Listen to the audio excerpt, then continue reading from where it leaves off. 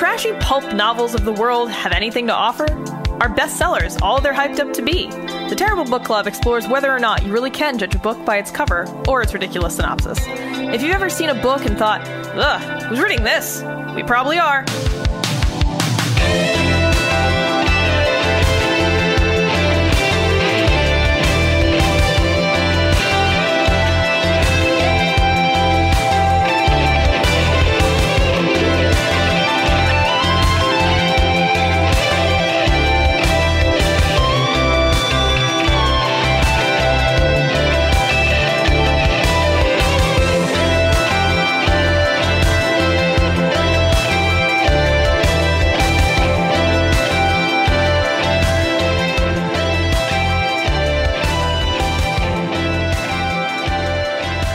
Welcome to another episode of the Terrible Book Club. I'm Chris, and this is Paris, and also another person. Hey, this is Paris. Hi, I'm Laura. And this is Laura we have today. So my good friend Laura is joining us today for our reading of Swamplandia by Karen Russell. Is that how you're supposed to say it with the exclamation point? It has an exclamation point. Swamplandia! Are you sure it's not like a frightened... Like Swamplandia, yeah, I mean, well, I guess after we read the book, it definitely took on a different tone, but, yeah, sure. Yeah, you picked a real good one to have a guest on. For yeah, I know, right? Well, we didn't... Alright, so Laura is here today to talk to us a little bit about alligator farms, alligator wrestling, and Florida, because that's the environment in which Swamplandia takes place. So, Swamplandia is about a family who has an alligator farm in Florida in the 10,000 Islands, right? And yes. They do alligator wrestling. They have this big show based on the mother of this group, Hilola Big Tree. She's like this fabulous, beautiful woman who dives off of this huge ladder into the alligator pit and swims safely through, and it's kind of ridiculous. And when we first chose to read this book, I thought, oh, this is an exaggeration. Like, these things don't exist. And I was telling Laura this when we were hanging out at the bar the other day, and she was like, oh no, that's not an exaggeration. Oh yeah, they're real things. You were made to be a fool, Paris. I was. And yeah, so Laura, you've lived on the 10,000 Islands or near? No, actually, I don't even think that's a real place, to be completely honest. Oh, I think it is. I have no idea. But... Paris, your lack of Florida knowledge is showing. Yeah, sorry, I don't know shit about Florida. I've never been to Florida. Chris, have you? Once. Oh, okay. I thought you hadn't been either, but no, I think I went on like a Disney World trip or something once. Which doesn't really count. Yeah. No, it doesn't. It's like the most sterile part of Florida. It's still disgusting. Yeah. And so, yeah, Laura can talk to us about alligator wrestling and alligator farms, because I didn't think they were real. Oh, it's totally real. Why do people have alligator farms? Is the meat good or something? So the whole thing about an alligator farm is it's sort of a misleading name for it's a tourist trap. It's a roadside attraction. So basically what it is these things live there anyways. And I don't know if you've ever seen an alligator in person. They're basically... Can't say I have. Only on cartoons, mostly. Yeah, or in documentaries on Animal Planet or something. They're pretty much nature's perfect killing machines. It's kind of like evolution started, and then nature just went, nah, you're perfect. Just stay exactly how you are. You never have to change. Yeah, they're basically dinosaurs. They're literally dinosaurs. They're just tanks. They're big, toothy, impenetrable, hungry tanks. So if you have, a piece of property that has 500 alligators on it, what do? Do you try to get rid of the 500 alligators? No, you figure out how to work around the 500 alligators. Right, so you very carefully, I'd imagine. Very carefully. Actually, probably less carefully than you should, which is why most of these people that work at these places are one-eyed Hank and Lefty, because they've, lost the right. Yeah, no, and you're totally right, because the book calls upon that. I think the father, Chief Big Tree, in the book, he's missing parts of his fingers, and so is the grandfather. They're all kind of fucked up. And I think the brother Kiwi, he's the only one who has no what a Florida name, huh? Kiwi. Kiwi. Jesus. he has no scars or scrapes or missing digits or anything, and it's obviously the black sheep of the family. Yes, exactly. That's exactly how he's painted. So it's good to know that point's actually real. Like I said, I don't know. You're glad to know that people get their hands bitten off by alligators? No. I mean, I'm glad that was an accurate portrayal, because I thought this was totally ridiculous, and turns out it's just reality, because reality is ridiculous. Well, that's kind of thematically relevant to how this book goes, isn't it, Paris? Yeah, it is. You thought it was magical and perhaps something special and unique, but in fact, no, it is not. Cold hard reality. Yeah, that was something I liked about the book. But before we get into the content, alligator wrestling. So, like, have you seen alligator wrestling? Have you wrestled an alligator? I have not tried to wrestle an alligator. No, I did try to abduct a baby alligator once. I think hopefully the statute of limitations is up on that one, or else the gator cops might come for you. Yeah, no. It was my mother told me to turn around and take it back. She's like, no, take that back. I'm like, oh. But there is apparently in existence an adorable picture of Laura holding this alligator that she tried to abscond with. How old were you in the picture? I don't know, like 10. Yeah, maybe younger. I know I'm missing my front teeth and I'm wearing like all day gloves. Because the gator bit them off. Did you have no front teeth because the gator took them? No, just a wee little baby gator. He was all full of chicken nuggets. He was just taking a nap. Oh, that's cute. Is that what alligators eat in the wild? Chicken nuggets? Yeah, they definitely. At least at these tourist traps. At least at the tourist trap, because there's always a McDonald's nearby. Oh god, that's awful. Like, so is Florida just an endless stream of like McDonald's, alligator farm, Disney World knockoff, and millions of years of evolution to make the perfect killing machine to chomp a nugger. Eat chicken nuggets, exactly. Yeah, that's, I don't know. So how did you go to alligator farms a lot as a kid, or just like No, we would just sort of so we lived in the northern part of Florida, which is lovingly referred to as LA or Lower Alabama. Okay. But the rest of my family lived in Miami, which is also lovingly referred to as northern Cuba. But you have to drive through Disneyland basically to get there. And all along the further south you go, the more of these tourist traps that you see. Gatorland being sort of the crown jewel, if you will, in this shit salad. Oh, Gatorland? Gatorland. They have a massive albino alligator. That's fucking cool. Which is one of the most terrifying things you've ever seen in your life. You're like, oh, that's a real life dragon. Yeah. Oh, I know now why people made those myths about it. Yeah, exactly. That's where it came from. Is it ice elemental by any chance? Yeah, I think that's what the white ones are. Yeah. Not that far south. Yeah. But maybe why they're so like mild mannered though. Yeah, maybe that's how they tamed the ice dragons. Exactly. They just took them where it was really hot. Like, you're gonna really hate this. Here you go. And now it's like sad. Naps for Throw days. me a nugget. Give me more nuggets. But so we would just kind of. I've always been sort of fascinated by these weird, tourist traps, like, the House of the Future, like all the, all the weird, goofy shit that you see when you're driving through the country with your parents or your friends. Yeah, because Laura has moved around a lot, so that's why she, has this knowledge. She has been in a lot of different places in the country. So, but yeah, so we would just, as we were driving down to Miami to visit my, other rest of our family, we would always stop at, orange groves and. Trying to really get the feel for what the state's all about. And alligator farms were just kind of one of those things that you would, you'd stop and you'd get breakfast and you'd go look at the alligators and watch some guy named Bubba stick his arm in a tired, old, overfed alligator's mouth.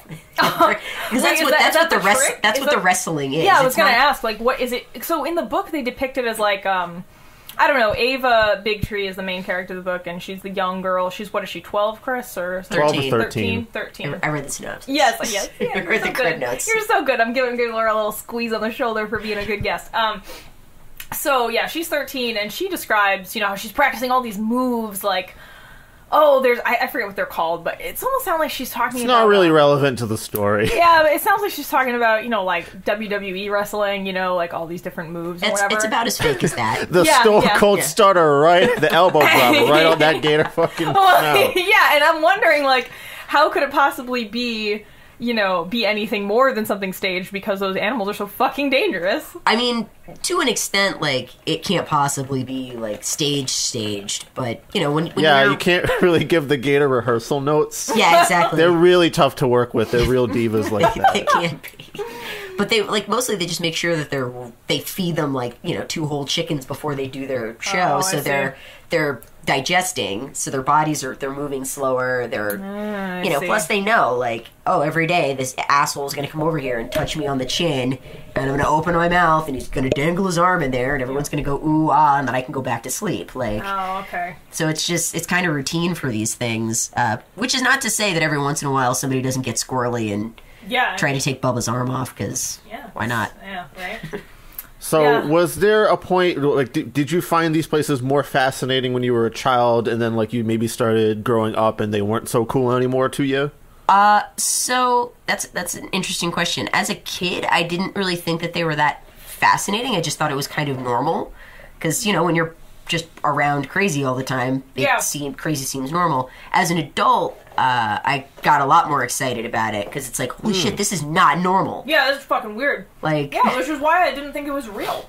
Okay, so a bit of a reversal of things there, because I don't know if you picked up on this, but this is a podcast about books, not necessarily like not alligators and alligators. Florida's geology or whatever. I appreciate you being here to talk about this, though, because it does inform the setting of this thing, which is, like Paris basically laid it out. It's basically the story of a family that owns this gator amusement park called Swamplandia, and the kids have been brought up in it their entire life. They live on, like, an island that's only reachable by ferry.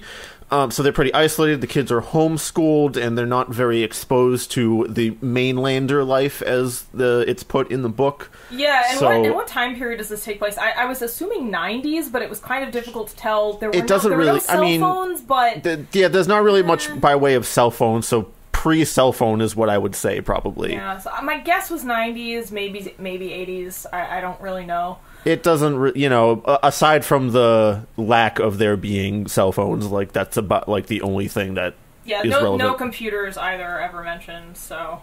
Well, again, they live on an island, so, one Kiwi goes off to the mainland to, like, work in a competing tourist attraction that's just, I guess, it sounded to me like it was just a really dark hangar with some water attractions. Yeah, it's called the World of Darkness, and it has, like, this Leviathan slide.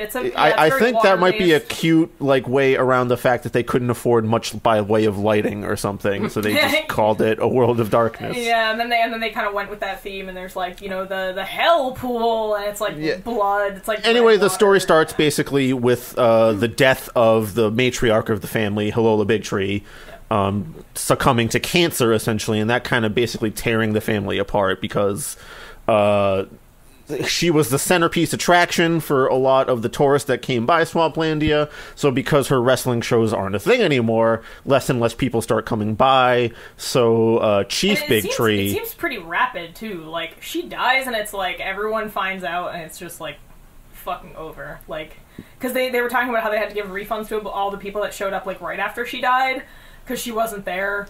It did seem like a pretty quick descent. I'm assuming there was a wind-up where she was in the hospital a bunch, too. Oh, that's true, yeah. Yeah, that's very true. But yeah, and the whole family, like, their last name is Bigtree, but really the dad just tells everyone to pretend they're Native Americans, and that name is just a fake, supposed to be Native American name, which is... Yeah, they're white. They're white as heck, and they're just using Native American imagery to pump up the tourist attraction theme park, essentially. Yeah, because I don't know, they talk about how alligator wrestling is like a Seminole activity, like a Native American activity, and I was like, I don't know. No, that's dumb shit white people do. Yeah, wrestle alligators. Yeah, exactly. And so the family's already doing some dumb shit, but the kids are young and they're like, whatever. Ava's 13, her sister Osceola is what, 16? Yeah, just about, and Kiwi's like 1 year older. 17, or so. Yeah, about to turn 18.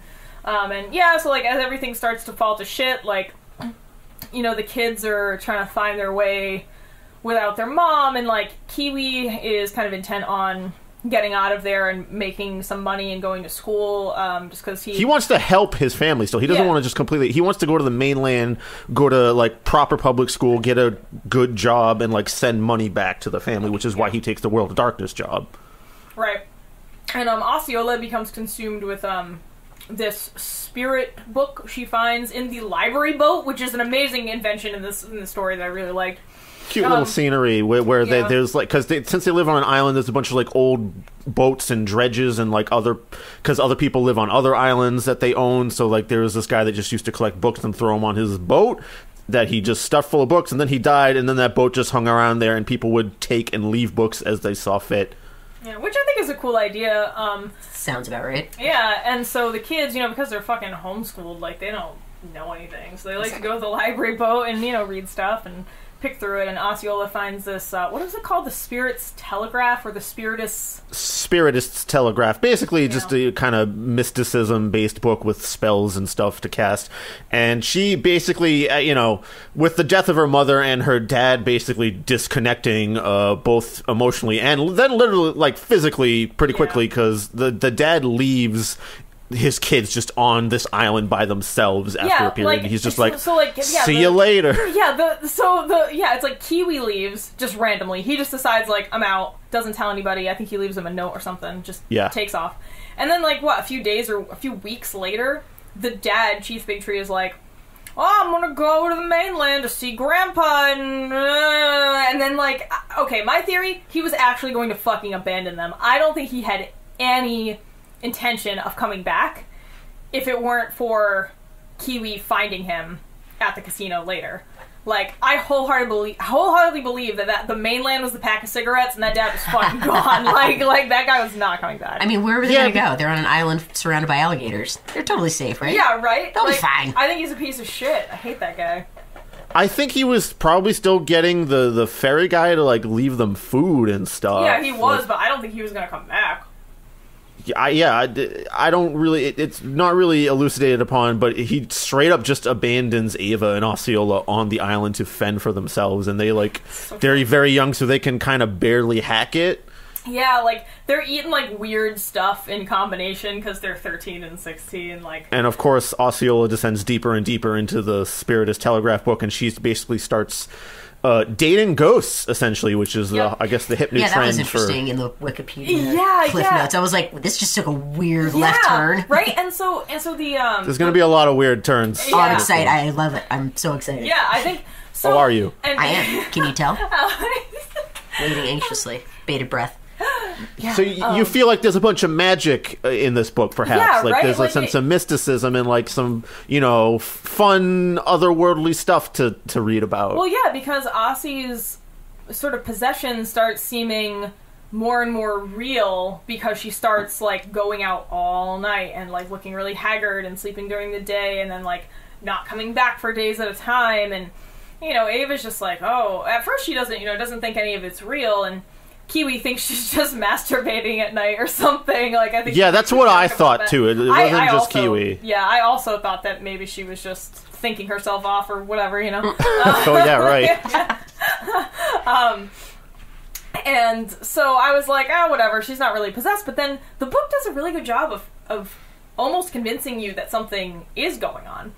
Something otherworldly. And so Osceola disappears into the woods and tells Ava, like, I'm getting married to my ghost boyfriend. I mean, she cycles through several ghost boyfriends. You didn't do that when you were 16? Because that's totally my 16-year-old story. Wait, did you marry a ghost at 16? Oh, no, we didn't get married. Oh, you wanted to? No, it was just it was a ghost with benefits. Ghost with benefits, exactly. No, but I mean, Laura and I are both, current metalheads, former 16-year-old girls who would turn into metalheads, so I think we both probably liked ghost shit at that age. No, I mean, at 16, I think I was a little too skeptical even at that time to have had a ghost boyfriend. But I can understand somebody who's, like, lived on an island their whole life and has no... You don't really have any other options. Yeah, right? Like, who are you going to date? Your brother? Like, well, it's Florida. I didn't But what if your ghost boyfriend's name is Louis Thanksgiving? That was his name. Oh man, was this book written about me? Seriously, no, I'm just kidding. Oh yeah, no, Laura's like, damn it, Louis! I knew you'd try again with another human. David Christmas. Shit. Yeah, he worked on a dredge that was digging a canal through Florida, and then he died on that boat. I forget how though. Yeah, Osceola. And so the whole thing with Osceola and, like, this spirit book is she feels like she can communicate with ghosts. Like, she gets possessed by them and therefore absorbs their memories. Crossing over with Osceola Big Crossing over with Osceola. Is what the theme park should have transitioned into. Yeah, seriously. Like, God, this book strangely segues nicely from our last book, Crossing Over with John Edward. So, you know, Ossie tells Ava the story, and it's actually I feel like it's very convincing. The story that she gives about how Louis died, it's like, I don't know, something on the boat explodes or malfunctions and, like, all the dredgemen die on the boat. And all of this is because she just found his shirt on the dredge when she and Ava were exploring, and it had LT embroidered on the chest pocket. And so, yeah, I mean, I think that there's still a remaining question in this book as to whether or not Ossie was, like, crazy or could talk to ghosts. I mean, I feel like at the end, they're like, oh no, she was just schizophrenic, but I'm like, I don't know. I don't know. Could go either Perhaps way. You were looking for one last little bit of magic. Yeah, this book definitely does a good job of being like, oh man, the world is so cool and magical. Just kidding. Real life is evil. Yeah, so basically what ends up happening, just to speed this topic along a little bit, Osceola runs off with her ghost boyfriend. Yeah. She takes the barge, it seems, and leaves Ava by herself. I don't know what she thought her little sister was going to do. Dude, I don't know. In the meantime, but she decides to run off and get married to old Louis. So Ava's by herself and freaking out because she's convinced Osceola is dead or just abandoned somewhere. Yeah, because Ossie tells her, like, oh, like, we're gonna take the dredge and go, I have to go to the underworld with him to get married, and she tells her, like, the underworld has a physical entrance at a real location. You know, within the swamp, it's, do you remember what it was called? It was, like, these two big rocks, and there's, like, a strait between them. They just kept referring to it as the entrance to the underworld after a while. Yeah. So that's what it is in my brain. And so after Ossie's been gone for, I mean, she's not even gone that long. She's gone a few hours, and Ava's like, oh my god, the dredge is gone, like, she's gone, I have to go find her. And right as she's making this decision while she's out in the swamp near their house, you know, where the dredge was, she looks up, and there's a man standing in the tree. And they proceed to have this conversation. And I mean, at this point in the book, I definitely was like, oh man, this dude's bad news. The Birdman. Chris, I don't know, how did you feel when Ava met the Birdman? I was immediately, kind of skittish because it's literally just a random dude. Standing in a tree? The Birdman is like, there's these people that make a living by scaring birds away from island farms. Apparently? I don't know if that's real. That's like what he does for his job. He's like kind of covered in feathers or something that he made into a jacket, and he just goes around nomadically scaring away birds from farms for pay to make sure the birds don't fuck with the farms. I think that's what his deal is. He's a scarecrow. I mean, yeah, he's a living scarecrow. But like one that walks around and is a creep. Yeah, and you know, the way she was talking to him at first was that he was really skilled at making bird calls, and he had this fancy bird whistle. And, you know, she talks to him, and I guess he climbs down from the tree. And then I don't know, Ava makes this decision to, like, grab his hand and take him back to her house with her. And at that point, I was like, kid, what are you doing? You can't be taking a weird Birdman from the fucking swamp back to your house. Like, what are you doing? Oh, God. She's worried about her sister, and she wants someone to help her find the entrance to the underworld, which she believes the Birdman can do. Yeah, because the Birdman straight up says, like, yeah, I know where that is and I can help you. And so, like, when that happened, I was like, oh, okay, maybe he's not actually evil. Like, maybe he's just, this is really, like, kind of a sort of pseudo-realist magical thing going on. Yeah, it's like, again, the book is kind of setting up like, oh, he's a weird bird man. They're going to the underworld. So, you know, you might think, even though Ava's position wavers between skeptical and, like, believing in that stuff, mostly because she just wants to see her sister, I think. And because she's 13. I mean, you know. You know, it really does kind of set up this air of, like, hey, it might be real that these magical things are possible. Yeah, and then, you know, they go on this adventure to find the underworld, and as things progress, you kind of slowly begin to realize that, you know, basically the magical realism starts to unravel pretty quickly as they go on this adventure. I mean, I'll just quickly say that, like, in between the chapters about Ava and Aussie, there are individualized chapters about Kiwi, and, like, I personally didn't really give a shit about Kiwi, and I feel like his whole story could have been cut from the book, and it would have been way better. But there's, like, Kiwi's coming-of-age story is happening while he's off the island, and you get chapters of that. And then, you know, in between he's working at the World of Darkness, and he's, like, kind of getting in with this crew of, you know, theme park worker stoners that are just your average, you know, theme park worker stoner type. Yeah. Which are basically written very well. I will say, that's the thing we haven't really quite said yet, is that this book is well written. This isn't that terrible of a book at all. It's kind of weird. Kinda. So it's excellently written. I mean, I can't really say enough about how wonderfully surprised I was.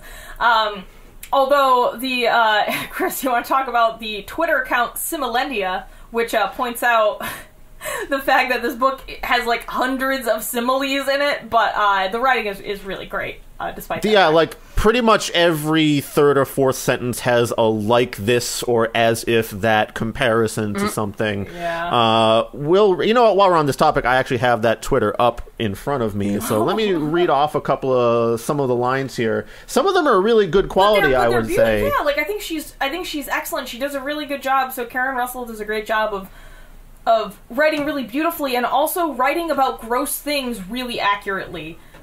So she's just got, the writing's great. Chris, go ahead with some Here's some examples. He could see one small bird rowing its wings into the sun over the interstate, centered up there like the face on a coin. Yeah, that's fine. Now I'm trying to find some good ones here. Or some ridiculous ones. Here's a ridiculous one. A pigeon waddled along a pipe, lifting its mauve wings like an acrobat. So good. But yeah, I mean, I just think her writing was really great. And she, I mean, and, so yeah, this book is, like... Hold on, I'm still, like, just scrolling through for some really good ones here. Here's a really nice one, actually. Then our footsteps ran out, and fear unspooled through me as slowly as a yawn. Yeah, that's really good.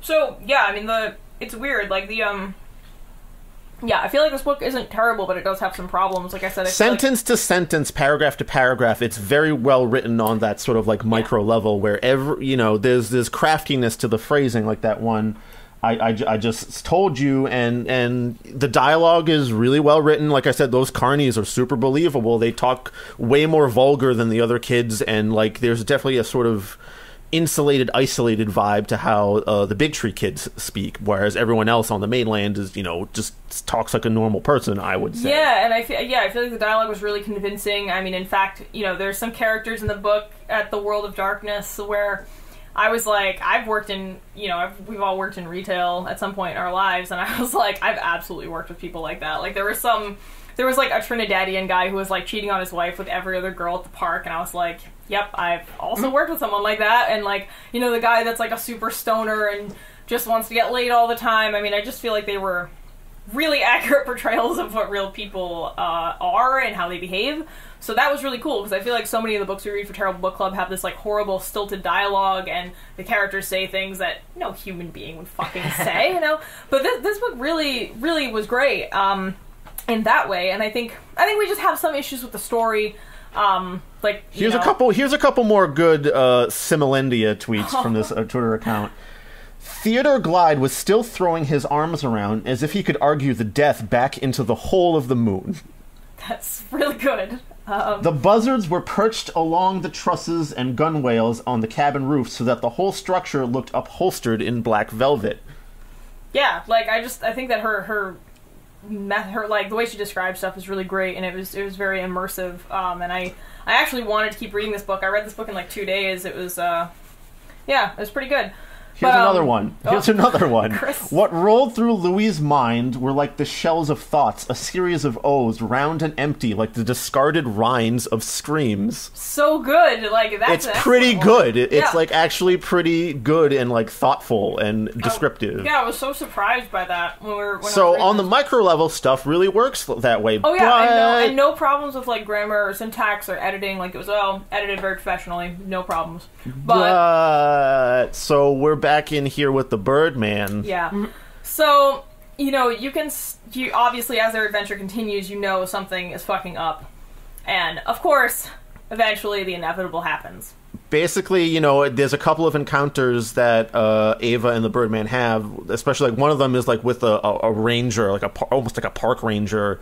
He's a national park ranger, yeah. Mm-hmm. And he sees Ava and the Birdman traveling, and he's like, "Hey, Ava, what's going on? You know this guy?" So the Birdman tells her to pretend to be his cousin, and that they're, just traveling along together They're going on a fishing trip. Exactly. Yeah. And so he convinces Ava to do that. Yeah, exactly. And then shortly after that, they pass by a group of gator hunters, but the Birdman is like, "No, Ava, that's the spirits of the underworld. You'll get us killed if they find us." Yeah, and if you're an adult reading this, it just smacks of, grooming and manipulation. Yeah. Well, yeah, so guess what happens? Yeah, and so this is kind of my main issue with the story, is that inevitably the Birdman rapes Ava.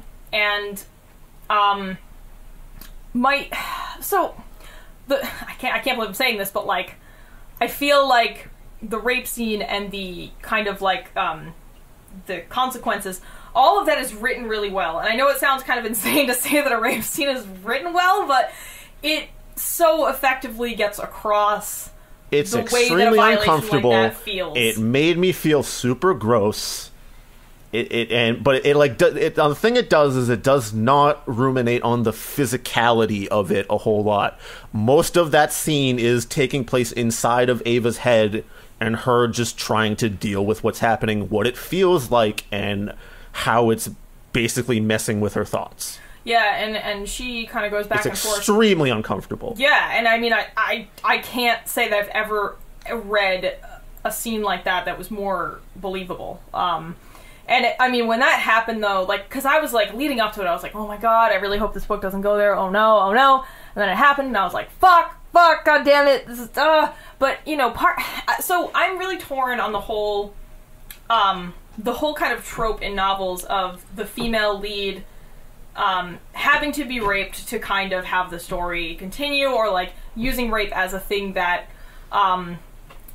moves a plot point. Yeah, as a plot point. And it's usually what a female character has to deal with is like a sexual assault of some kind. Like that's obviously our only motivation, right? Well, and the thing meanwhile, another point I want to make, sorry to interrupt Paris for a sec, but I want to make the point that meanwhile, during Kiwi's story, he saves a girl from drowning, and she, takes a liking to him for a brief period, and he loses his virginity to her. So he's almost like rewarded with sex for like happening to do a good job and be a nice guy. Yeah. And I kind of wonder if that's what the point, like part of the point that Karen Russell was trying to make with Kiwi's story, because otherwise Kiwi's story seems largely pointless. Basically, he's training to be a pilot. At the end, he ends up on his first flight. He finds Osceola and the dredge just like somewhere. And we'll talk later about like how him being a pilot is totally insane and how sorry, I whacked the mic. But I just want to get back to the point about like rape with female characters. For me, I'm torn, because it's like, I hate that that's a stereotype, that like, like Laura was saying, it's like, yep, that's the only thing that ever motivates us, being sexually assaulted, that's the only way we develop as people. But then again, it's like, isn't it kind of fucking true, though, that so many people are sexually assaulted? Like, so many of us are victims of sexual assault that it's like, is it a trope or is it just reality? Well, it's also interesting to compare that the male's storyline is also totally dictated by his sexual encounter. Yeah, that's so true. Why is his reward being positive and her trying to do the right thing being negative? Right. Like, and I think Chris is right, that I think Karen Russell was trying to do something there. I feel like a lot of people that read this book fucking missed it. So many of the reviews I read of this book just miss the whole point of this book. The whole crux of the book, really to me, is the fact that after that scene with the Birdman, there's not any magical mysticism to the book for the remainder of it at all. It's just dealing with heavy consequences and shit. Kills and the magic. Yep. That's the whole point of the book, is this horrible traumatic event that changed Ava from being a child into a traumatized adult.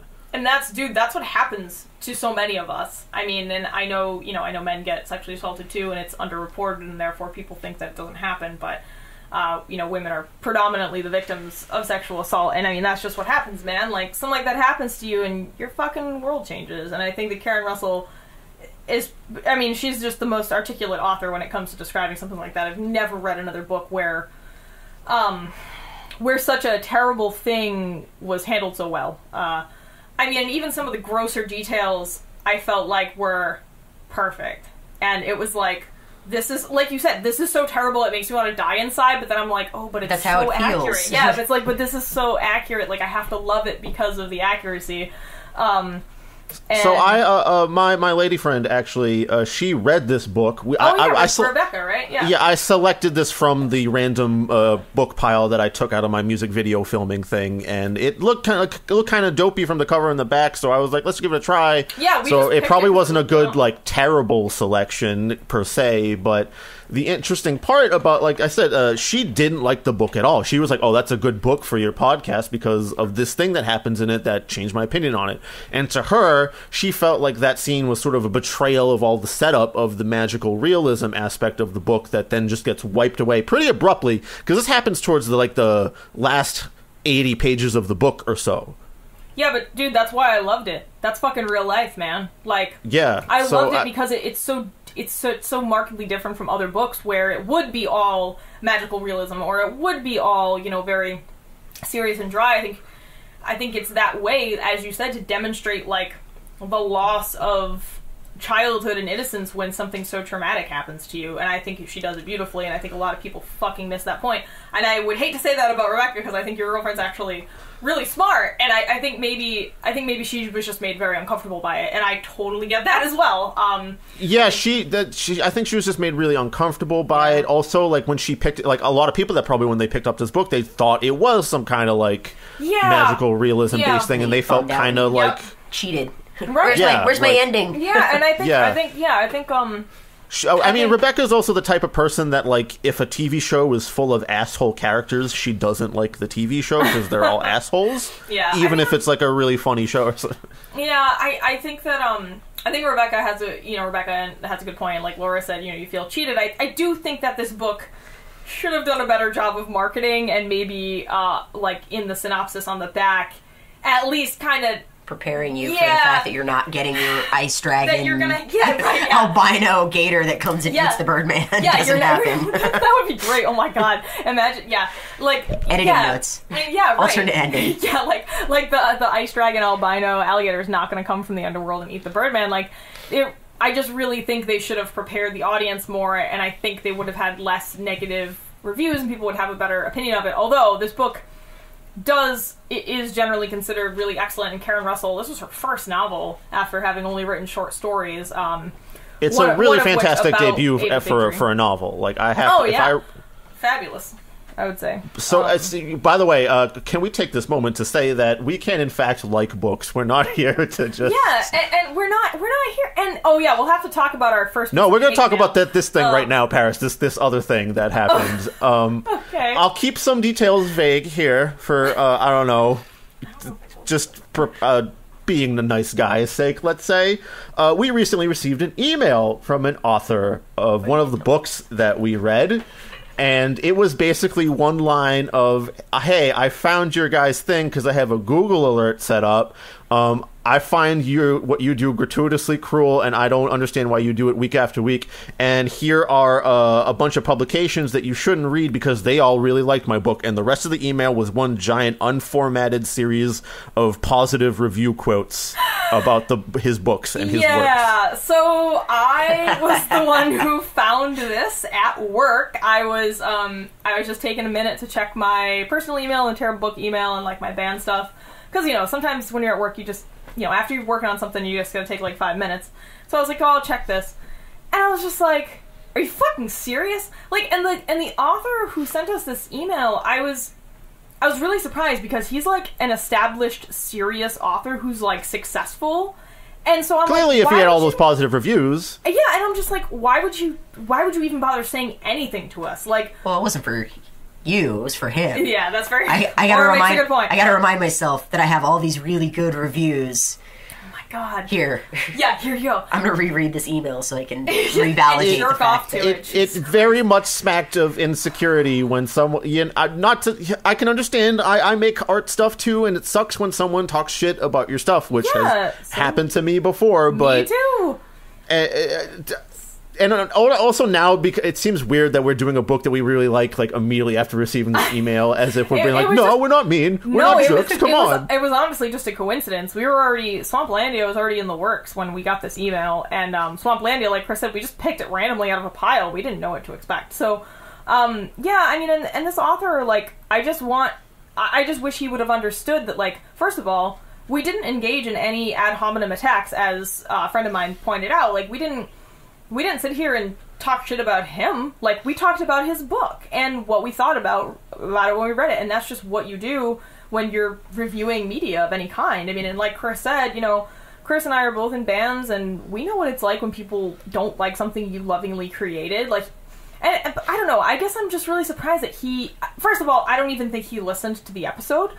I think that he probably just saw maybe the description of the episode, which is really silly, and was like, oh, what fucking assholes. I mean, maybe... I wanted to write you an nasty review.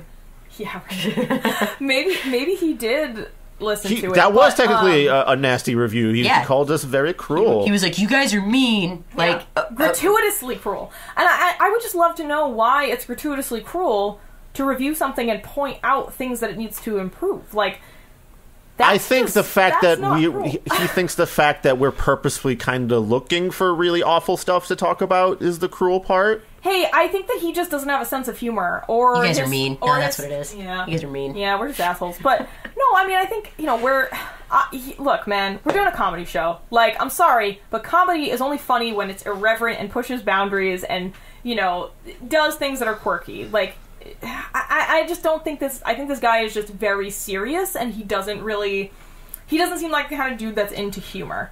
Or at least not into our style of humor. He just has never laughed once in his life. He doesn't look like he has, man. Like, I don't know. I mean, we're keeping it on the down low. I mean, some people know about it, because I definitely mentioned it to some people, but, look, man. Hey, man, first hate mail is a really nice feeling, I think. Yeah, I mean, as my friend Jackie said, we must be doing something right, I guess. Congratulations, you made it. Someone hates you. Woohoo! Made it! But, I mean, dude has a Google alert set up for himself. I'm not going to act like I've never Googled my own, band's name to see if we popped up anywhere. But, just to have the alert set up, I think, is a little For your much. own name is, that's kind of fucking ridiculous. Like, yeah, I just think, I don't know.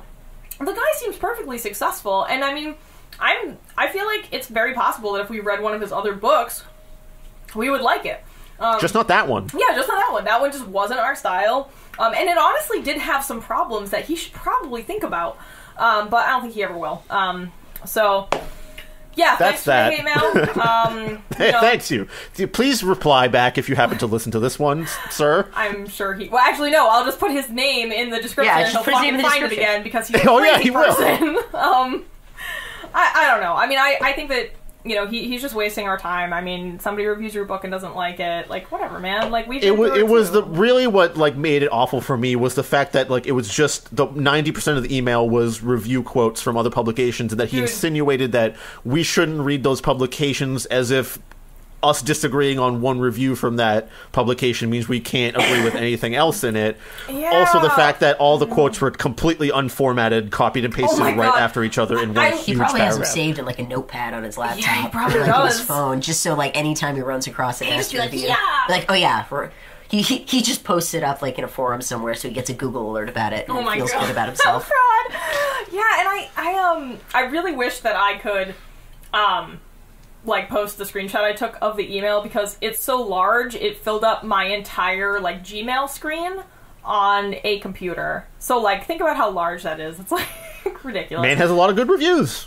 Yeah, and I mean he's won awards for his other books, so dude, you're fine. Don't worry about a couple of idiots who didn't like one of the stories you wrote and you know, talked about it in a funny way. I mean, yeah, he's laughing all the way to the bank, so who cares? Exactly. Yeah. So that's why I was really surprised. I mean, I don't know, and I didn't want to respond or like engage with him on Twitter or anything, because I don't like, neither of us want to fucking get into shit with people unless they're total idiots. I mean, I think this guy just, I don't know. Maybe I think Laura was right that it was a self-validating email meant more for him than Correct. for us. Yeah, I think she's right. But all right, so that I just want to put a little interesting cap on that neat little thing that happened. So back to Swamplandia, which is a good book. Mm-hmm. I think it might be our first like 4-star review. Yeah, it's definitely. I mean, it has some weird plot holes in the fact, not plot holes, but like the fact that Kiwi happens to find Aussie on his first flight ever. Well, okay, and the fact that like this kid is even learning how to fly a plane. So when Kiwi starts working at the World of Darkness, he's like a janitor, and then he like moves up to lifeguard after a few months, and then after he saves that girl, everyone's like enamored with him. And then they're talking about him learning how to fly, and I thought this was like a flight simulation thing in the park, because why would any business train and pay for a 17-year-old to be trained to fly a real plane? Like, I was so... like, I thought it was a flight simulation thing, or like a I don't know, like a tiny miniature plane, like in a ride. That's a thing too, though. That yeah, they do it with is. That. That They does have, happen. They have planes that are air and they land on the water. Yes. So that's totally a thing. I didn't, like I said, read the book. I just read the Cliff Notes on Wikipedia, but I don't know what the World of Darkness. You said it was a water park, right? Yeah. So that's it's got water themed. It has water themed rides in a big empty dark hanger. Yeah. Okay, so maybe they just had a plane hanging out in the hangar. Well, and they were gonna like trying to come up with it was going to be like a new thing people could see. It was like planes. I don't know, but I just thought it was really astounding that a company would train a 17-year-old to be a pilot. The whole time I thought it was just part of the like sort of the like childlike magical shit that was going on, where Kiwi was like thinking he was going to really fly a plane, but it was really just going to be like a ride or something. But then he was actually fucking flying a plane, and my mind was blown, and I was like, oh my god, I can't believe they let him fly this plane, this is horrifying. I think it's a little indicative of sort of the ramshackle nature of the World of Darkness, because, like, you know, the kids learning to fly, you know, teenagers learning to fly at that age is definitely a common thing. Yeah, my cousin's a pilot, and he was learning how to fly when he was like 12 or something, but... Yeah, but the fact that like a corporate entity would like take one of their like junior lifeguards and be like, you know what, let's train you to fly this thing purely because you got us good press as a person who saved a drowning person in our park. Yeah, and also because throughout the book, you start, after a few Kiwi chapters, you start to realize that he thinks he's really smart and has this big vocabulary, but he pronounces words wrong constantly. And because he read them in a book and he's never heard them out loud. That's why people pronounce words wrong, is because they're well read, but they haven't heard the word out loud. And so I thought it was just another one of those things where he was kind of like, I don't know, like, you know, making it out to be more than it was. And then actually one of the parts I hated in this book was when he actually flies a plane and finds Osceola with the dredge, like, miles from where she was before. And I'm just like, oh man, that's such a shitty way to end this otherwise good book. Like, really? You're just gonna reunite the characters with this chance meeting while this kid is flying a plane? Like, and just happens to see his sister down below? I don't know. I thought it was a really fucking lazy way to end the book. It's the last bit of magic. Yeah, that teeny tiny little... magic. But like, Kiwi's world is also shattered, but you know, the magical thing is shattered when he finds his dad just working as an MC in like the strip club side of a casino or something. Yeah, I mean, and he's just like, oh man, and he tries to like kind of tell himself like, oh, it's fine, he was just gonna come back because like he did this while we were kids. He and mom, you know, he used to go to the mainland for a couple months at a time. Like, I guess the kids never realized that he must have been doing something like this their whole lives just to make ends meet, because the alligator park wasn't the most profitable thing in the world, obviously.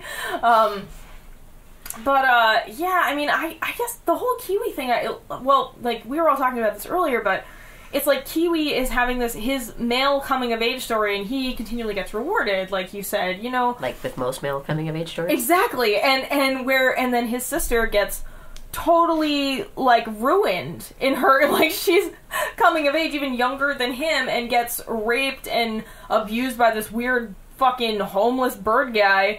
And abandoned by literally everybody. Abandoned by her dad and her siblings. I mean, and then Kiwi continues to he's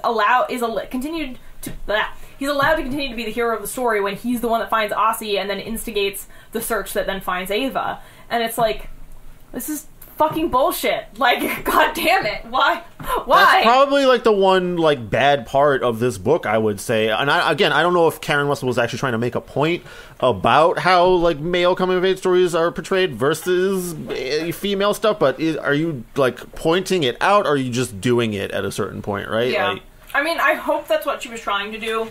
But I guess we won't perhaps know. we'll receive an email from her and the many reviews that said otherwise or something. I don't know. I hope not. That would be terrible. Karen Russell seems cool. I hope she wouldn't do that. She won a Genius Award for her writing. Oh, they give those out, do they? I think it was like a MacArthur grant or McSomething. I don't know. The Genius Award. The McDonald's She got Genius. it was the McNugget. Yeah. McNuggets. Circling back around to those alligators. Yeah. McNuggets Genius Award. No, she really did win. I think it was the MacArthur Foundation or something. I like that you called it a Genius Award, Paris. No, that is what it's called. I'm not saying that. That's what the like a genius award bar. is called. Yeah. Neither full of geniuses nor alcohol. No. It was actually called the Genius Award. Like, I'm not just saying that. I know, we know, we're teasing. Oh, okay, but okay. It's just such a dopey name. Like, Yeah, I guess you guys get to pick all the geniuses out there. Well, I think a genius writing award would have a better name. yeah. Well, I think there was more to the name, but that's genius is in the name, and that's like what people call it. But she was given it because she was I think she was 30 when this novel came out. Something around there. She looks super young on the back cover of on like the About Me thing. She looks like she's like 17 to me. She looks like she's like 20 instead of 30. So I guess I don't know. But yeah, I just wish the book didn't feel like it ended in such a lazy way. But like you said, if she was using, if the juxtaposition of Kiwi's kind of triumphant coming of age and Ava's kind of like really tragic coming of age story was, pointed and done in a meaningful way, then I'm fine with it. I just really wish that they could have been found a more conventional way and it didn't involve the fucking brother becoming a pilot. Like, I just feel like they could have, like, one of the park rangers could have found Ava or Aussie at any point in time, or like those gator fisher farmer hunters, gator fisher farmer hunters. I don't know what I'm saying anymore. The gator hunters that they encountered when the Birdman was like, oh no, they're underworld ghosts, don't talk to them. They ended up, like, I think they said something actually to somebody, right? And that was like part of the way that they ended up. Yeah, they Ava. definitely said like, oh, well, we saw that weird girl, I think, or someone thought they saw a girl, and then they connected the dots when the missing persons report came out for Ava or something. Mm-hmm. But do they, again, I didn't read the book, so at the end, after he finds the two sisters, do they all end up getting back together? Is this sort of like dad took off and abandoned them, then the brother comes back and, leaves, everybody seemingly thinks that he abandons them and then comes back and then reunites the family? Is that sort of... And the dad comes back too. And the kids are all like, oh yay, and I'm like, no, fuck Chief Big Tree. He sucks. He was gonna fucking he did abandon you, and he was gonna keep abandoning you if, like, all this traumatic shit didn't happen. I think that, if Kiwi hadn't, because I think after they get rescued, they all go back to the mainland to see their dad, and they just, like, show up all bedraggled and shit. Like, it's, like, immediate. Like, they get rescued, and then they're like, alright, let's go see Dad, because Kiwi knows where he is. They just showed up at his hotel room, and he just kind of, like, goes with it, which is why I don't think that he was ever going to come back. I think he was going to abandon his family. Like he just opened the door and he was like, oh, fuck. Yeah, that's exactly how I imagined it. Like, I imagine, like, the cigarette falling out of his mouth and his eyes bulging, like, it totally seemed like that, because, his wife fucking died. Like, I don't know, he seems like kind of a shithead. Anybody who's going to pretend to be a Native American and train their kids to be alligator wrestlers and homeschool them and keep them secluded on an island, I don't know, it doesn't sound great to me. So I guess I was predisposed to not like him, but I do really think that he was a fuck and he wasn't going to come back to those kids. Yeah, I'm kind of agree with you there, but we pretty much covered everything about this book, I think, that's like interesting to talk about so far. Unless you have anything else to add. No, I mean, I just back to the whole, like, the rape scene that was really uncomfortable to read, and the whole fallout from that. Like I said, I really wonder if maybe she was really trying to get a point across about, like, how common that is, and how, women are, like Laura was saying, it's like any sexual encounters they have are negative, and their coming-of-age stories always involve trauma rather than triumph with sex as males do. And I'm like, okay, it's like, if it's in there because it's a reality, I get it, but I do kind of wish that every story wasn't about a girl getting raped. Yeah, right. Can I add, like, the extra twisted detail and honestly, like, really good dialogue writing that Karen Russell did is to, immediately after that scene, the Birdman starts referring to Ava with pet names like Honey and Sweetie. Oh, God. And it's just, like, extra Dude, gross. The whole like I said, it's just the most perfectly written thing I've ever seen that so accurately portrays this, like, grooming creep behavior, and even her internal monologue about how she feels like she maybe wanted it, and, like, I'm not going to tell anyone because it was kind of my fault. Like, it's just pulled off. That's what you're groomed to do. Yeah, that's what you learn. learn. It was your fault. You went into the woods with some crazy Birdman and brought him back to your... But then again, when you're raised by people who wrestle alligators for a living, you're going into the woods with Birdman is like, normal. All right, this is not dangerous. Like, I'm gonna go stick my head in a fucking killing machine's mouth for a minute. Yeah. Like, so, I mean, I think that the way that was all described, I mean, that's kind of the thing that really sits with me and makes me really love the book. I mean, right down to her description of I'm gonna say it, the salmon-colored goo that trickles down her leg. I mean, it's just like, it should be uncomfortable. Yeah, I mean, you're right. It should be, because it should make people not want to rape kids. God damn it! Yeah, you should, like, look away. Like, oh God, oh, that's terrible. Yeah, like, Chris, what did you say? You were like, I didn't even want to have sex anymore. You said I felt just really bad about the idea of that for, like, a good 4 days after. Yeah, it's a tough thing to read, and, I mean, bravo to Karen Russell for writing it, and writing it so well. Most people wouldn't even attempt that. They would just, like, it would be like cut to black, whatever. She really does a great job of, I think, especially with that internal monologue, with Ava trying to decide, when I put my hand on his leg, did I give him, was that me giving him permission? I mean, it's not explicit, but, because there are points, as it progresses, like Chris was talking about how afterward he starts calling her these pet names. Well, beforehand, she, like, holds his hand a couple times and, like, scooches closer to him when they're in the boat, and, like, she has these little thoughts that I think kids have with adults, like, where kids develop, little kids develop crushes on adults, and it's harmless, but it does happen, like... When you're homeschooled, you're literally on an island. The people that you're around are people that you have constant contact with. That doesn't seem weird to hold, someone's hand who you see every single day. Like, if you don't know how to interact with other people in that kind of a close vicinity, it makes perfect sense that she would, I'm afraid, I'm 13, I'm going to scooch closer to this person that's giving me... To this adult who's giving me guidance. The only other people I'm guessing that she's really had any contact with are the people coming to the park, and they're in and out. She's not really building relationships with them, so this 13-year-old girl is left alone with this grown, also weirdo, who's also probably got some social issues if he chases around birds for a living. Social cues are not necessarily things that either of these two people are going to be terribly strong with. That's a very good point. Thank you, Laura. That was excellent. I think that really demonstrates what I was trying to say. Hey, turns out when you read good books, you have a lot more to talk about. Yeah, right? But one of the things I really like Karen Russell does is, like, she sort of breaks down the magic of the Birdman throughout their journey until finally, after the rape has occurred and Ava sees his, like, cape. Because, I mean, the whole time this is happening, I feel like it's not sunny out, right? It's, like, really shitty, and it's rainy and swampy and gross. So, like, I feel like visibility isn't great. And I think she finally realizes that the cape is not a magnificent cape of feathers. It's just, like, a fucking rag or something that's got a couple feathers on it. Like, she, you know, it's sort of like she starts, and then, like, the bird whistle he has apparently isn't even a bird whistle. It's just, like... Yeah, you're losing the magic. Shitty whistle. Right.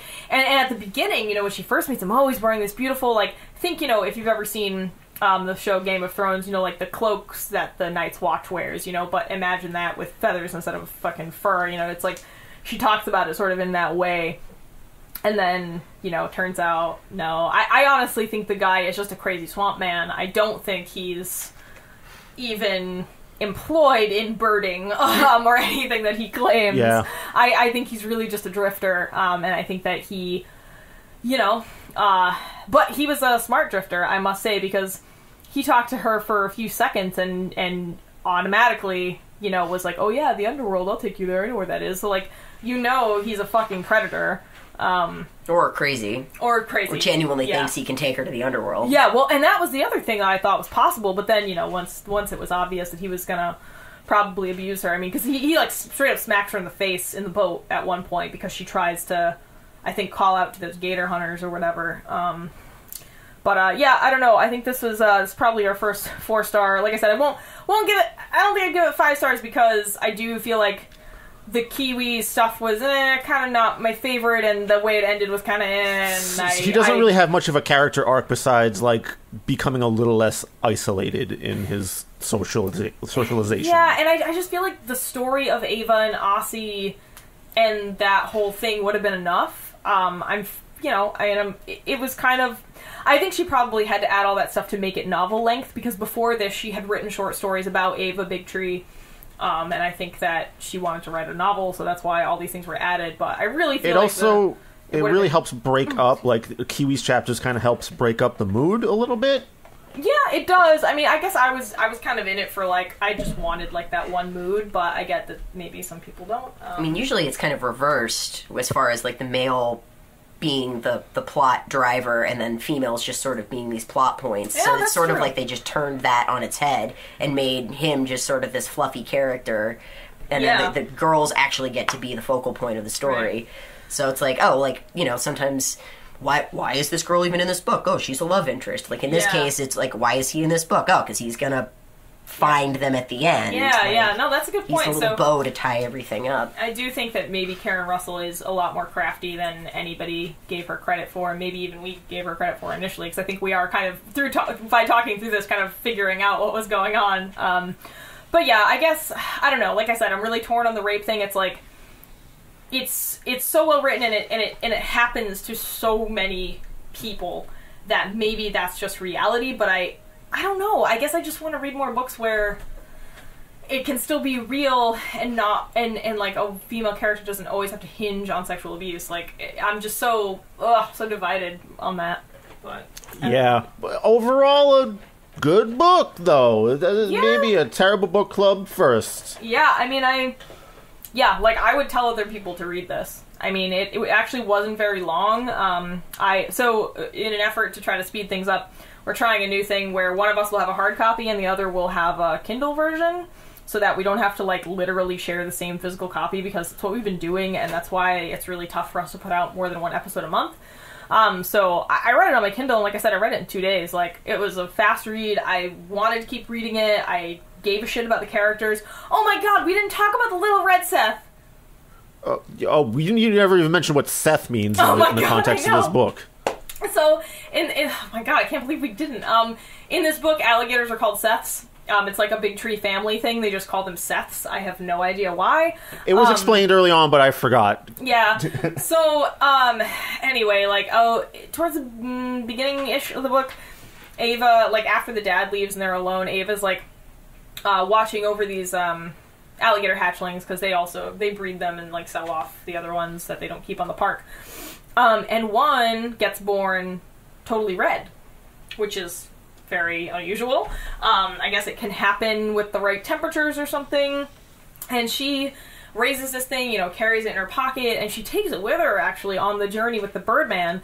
And I will tell you, oh my god, my eyes almost watered. I was so sad when, in an effort to escape from the Birdman after the rape, she unbinds the little red Seths jaws and throws them at the Birdman to try to get away.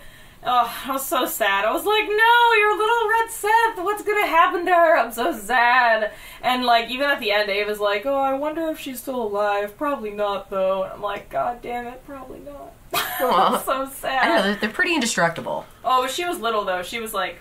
But, you know, it was a baby alligator with poor camouflage, so, like, Yeah. if it might get red. caught and eaten by a bigger animal in, like, the first year or so of its life.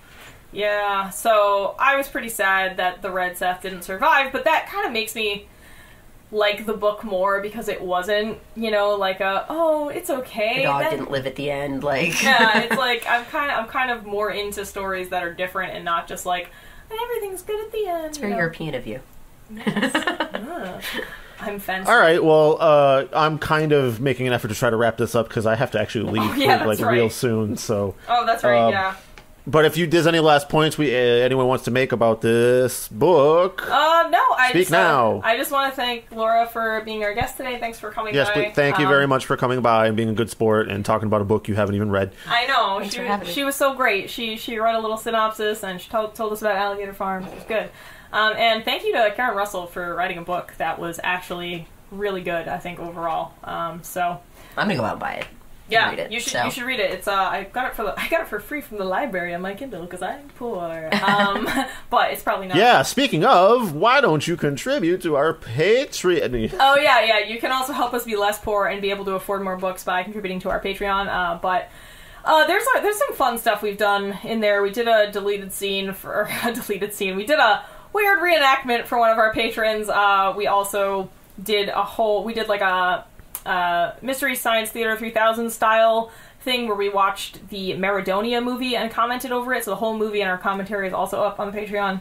And yeah, we'll be producing more content on there soon. But I think because Chris needs to run to previously scheduled engagement, we should probably wrap it up.